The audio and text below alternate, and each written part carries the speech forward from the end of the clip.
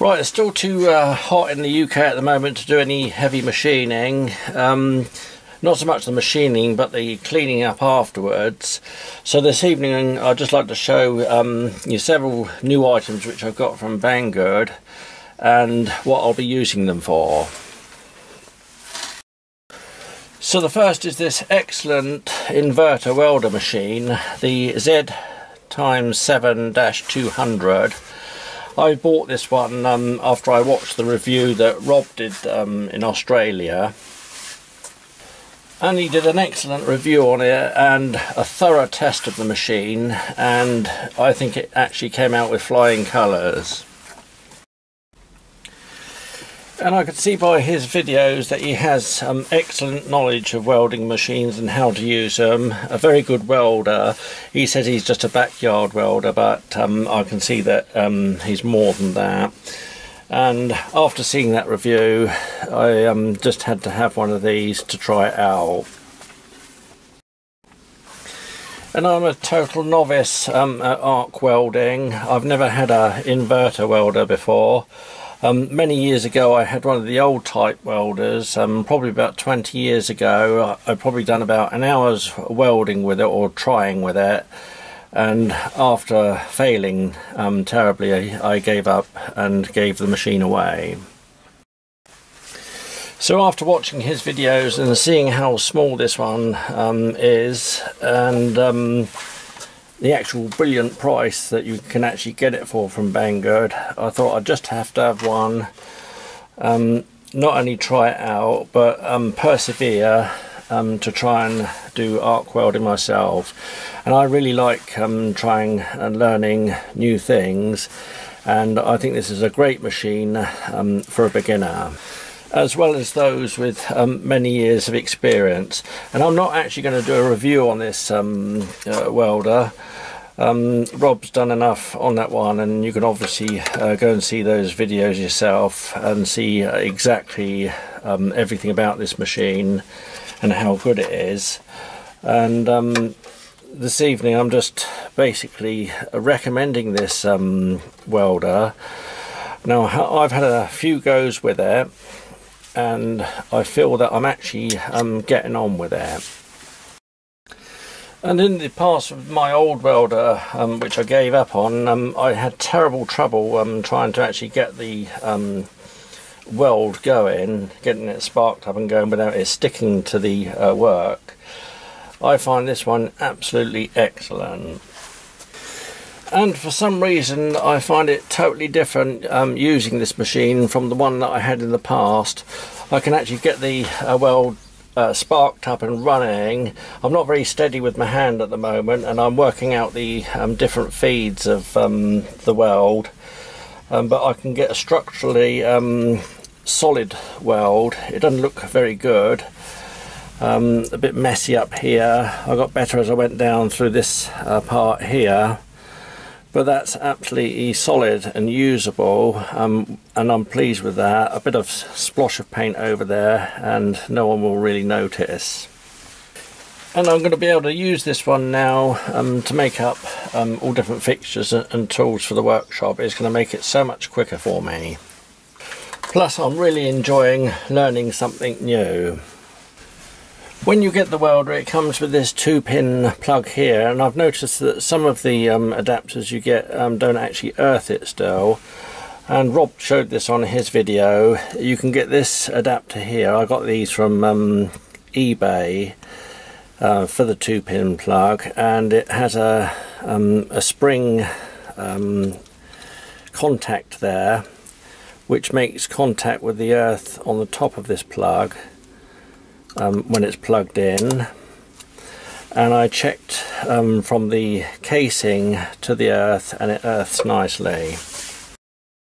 The welder also comes with two of these quick fit type cable plugs, and you have to put those onto the cable. I bought nice heavy duty cable. It says 35mm on it, whatever that means, because it's not the actual diameter. And I've put a bit of red tape around the electrode holder one, the positive, and that one plugs in the bottom here, and twist it fully for it to lock up. Nice quick release plugs, which is a great thing, and they go on nicely. And I bought this nice heavy duty clamp off of eBay for the minus, or ground should I say. And I got this excellent electrode holder off of eBay. It's a twist grip one which releases the welding stick. Push it in there and then tighten up. That's a really nice heavy duty electrode holder, so I'm very pleased with that. And it's just basically control on the front here up to 200 amps. And when I was welding the angle iron, I think I had it on about 90.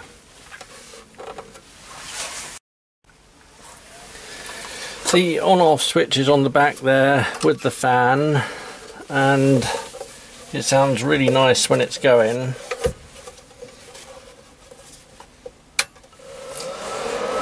And it lights up green on the front there, and there's also a temperature one I presume comes on if it overheats.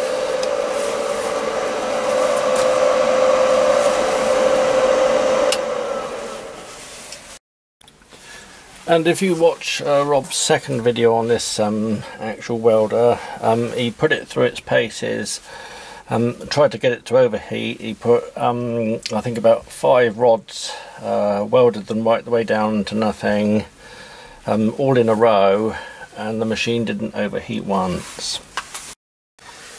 So I'm really pleased with this excellent inverter welder, and if you're new to welding like I am, I actually totally recommend it for learning on. It makes it so much easier, and you'll actually really enjoy learning actually using this machine. And it's excellent being so small and lightweight. You have a strap here which you can actually carry it on the shoulder.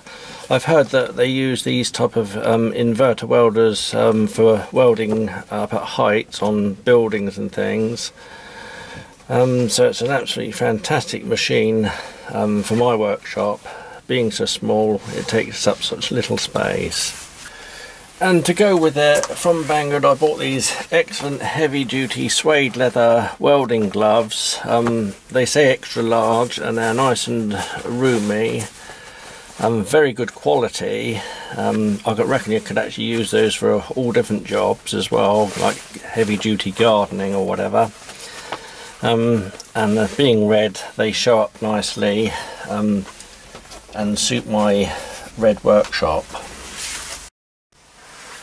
Also, another great welding accessory you can get from Banggood is this welding rod case or holder.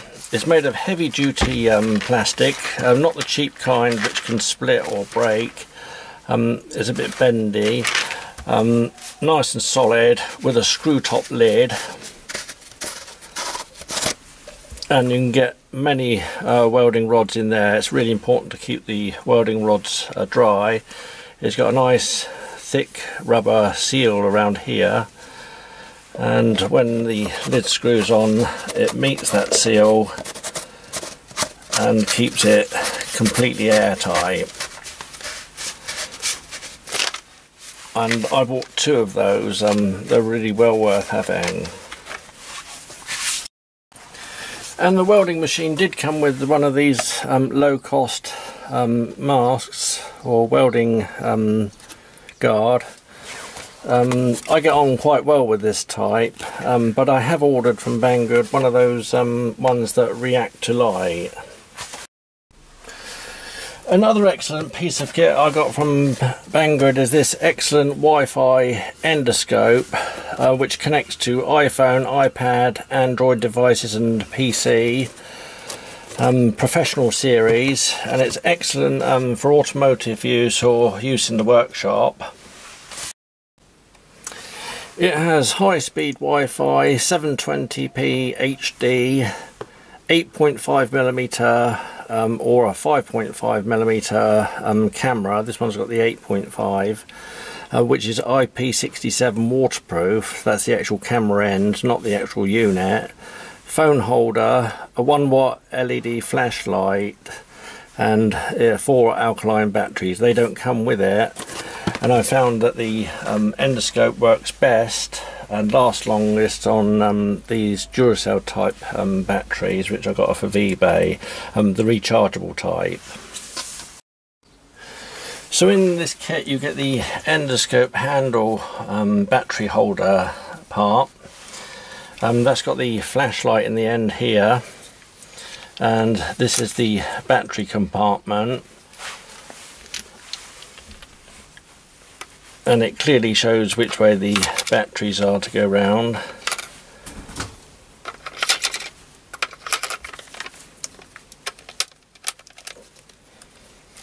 There's also a carry strap ring there.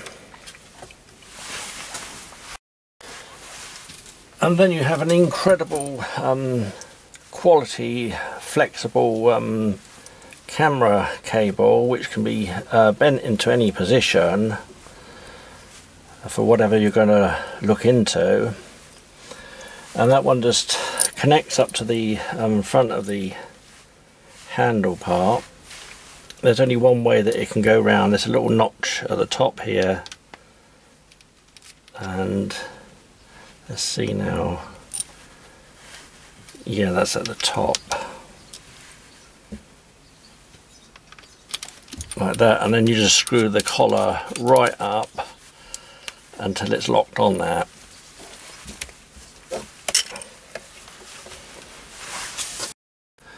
Also in this kit you get a USB a camera mount, and that one there unscrews off of this handle part here, and then you screw it onto here, and obviously you plug that into the computer or whatever you're going to connect it to, and that's got the a switch on there which adjusts the brightness of the actual camera lights.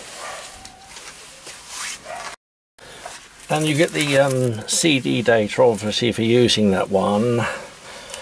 You get this phone holder, which clips into the top of the handle piece here. Push that one down firmly, and then you can put the phone onto that one for the screen.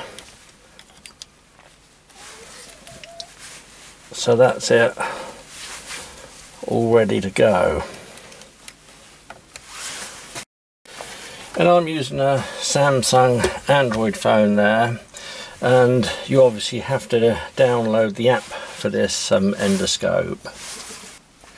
So after downloading the app, you turn the endoscope on. The button there will light up blue if the batteries are in good charge, or new batteries in there.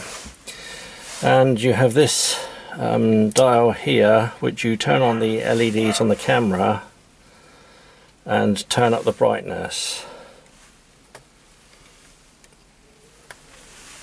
And you can actually adjust that brightness to whatever you're viewing to actually get the best view on the screen. So I have the app on there, and I put my settings next to it because you need to use both of those to get the endoscope running, so it's worth having both of those together. And firstly I go in the settings on the phone and go to the Wi-Fi and look for the endoscope. It shows up there. Click on that one and click forget.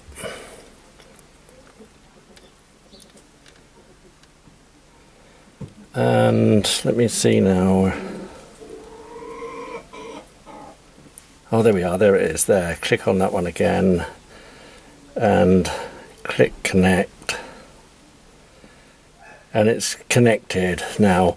Sometimes it asks you for the PIN number, and it gives the PIN number in the actual instruction book, which is 8 zeros. So now I go back to the app, click on that one,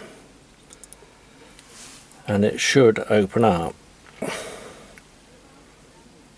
There we are, it's given me the option for the USB camera or this one, so I click on this one and it's connecting now. And there we go, it's connected up and is ready to check something, video something, or take photographs.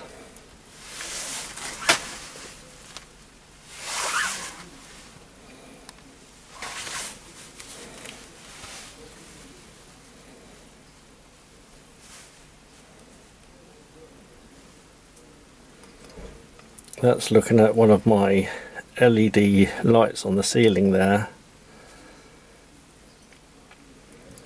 and it records in full HD, or HD anyway, so that's good. And it has all different uses in the workshop. I use it for checking the condition of the inside of the spindle of the lathe. You can actually look down and see whether that spindle bore is nice and clean. There's no swarf in it, particularly if you're loading up a MT3 taper on this Chinese mini lathe. You can really check whether that bore is clean before you do so. And in the end of the bore there you can actually see my expanding mandrel that I've made recently. You can just see the brass expander and the four positions that the expanding mandrel is locked onto the inner diameter of the bore of the spindle.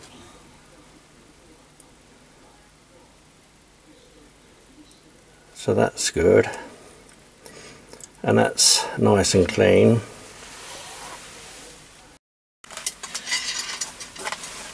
And the same on my Myford lathe.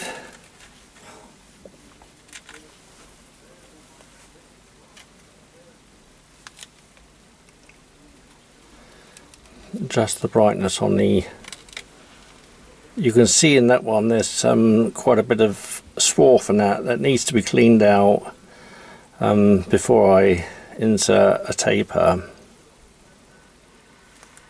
So that's one really good use.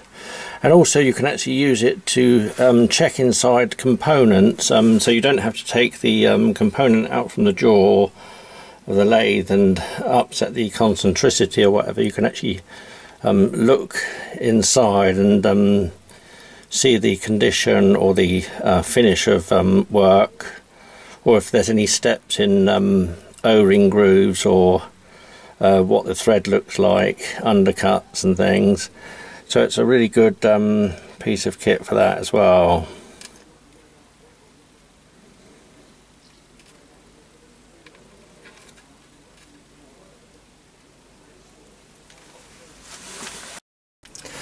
And at the moment I have the camera pointing into the other USB plug adapter. You can see it on the screen there.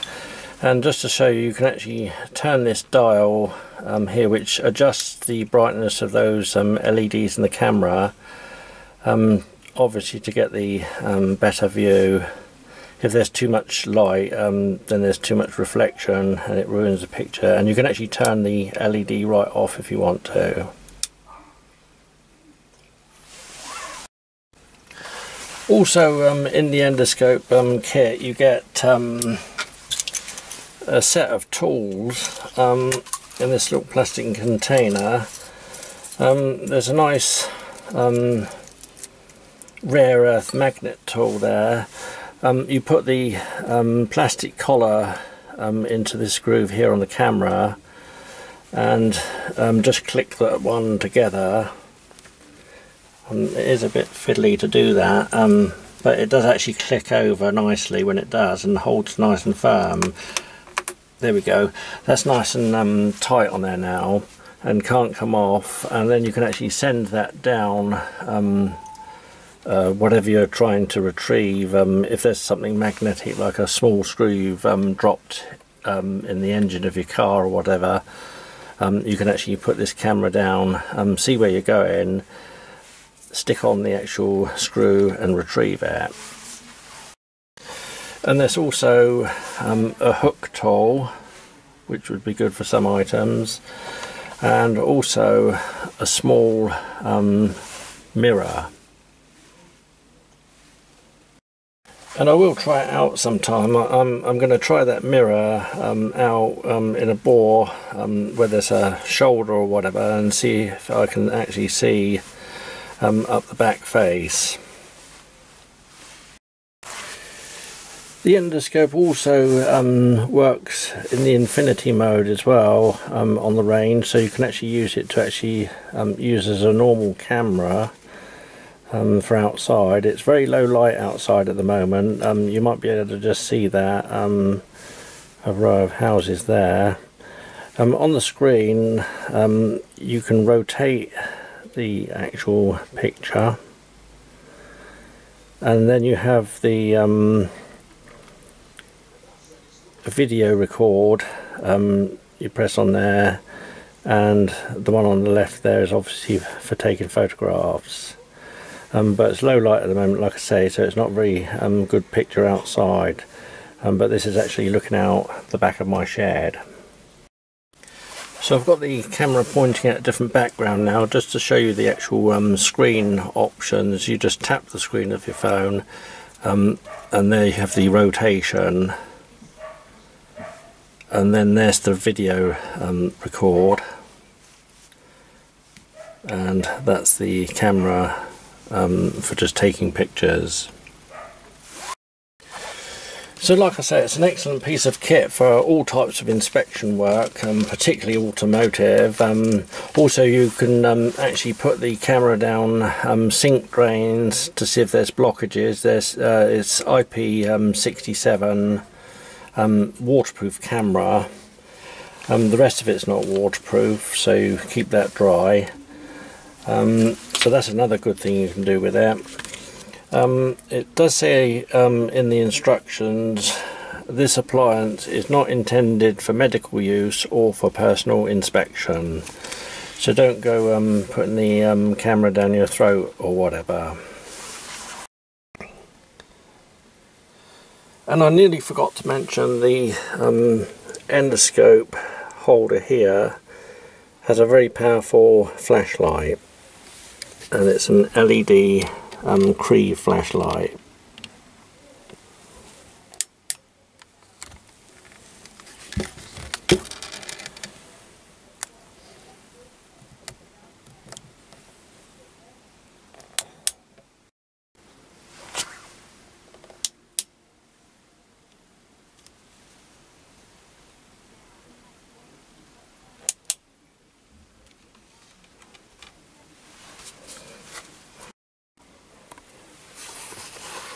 And an excellent neoprene carry case to keep everything protected.